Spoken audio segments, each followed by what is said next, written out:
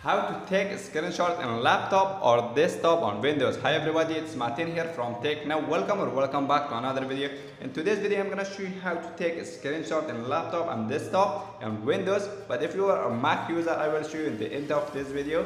So first we're gonna do in laptop, and here hold the Windows and print screen. Tap on the print screen and you will take screenshots. See guys?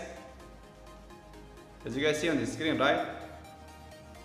So the second one we're gonna do in desktop. In here, hold this one, hold the Windows and tap print scan.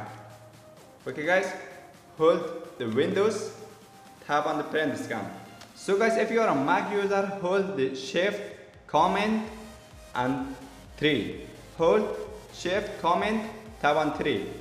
So guys, hold Shift, Command, tap on 3. So guys, that's all for this video. Hope this video was helpful. If it is, smash the like button, subscribe for more videos, and I see you in the next video.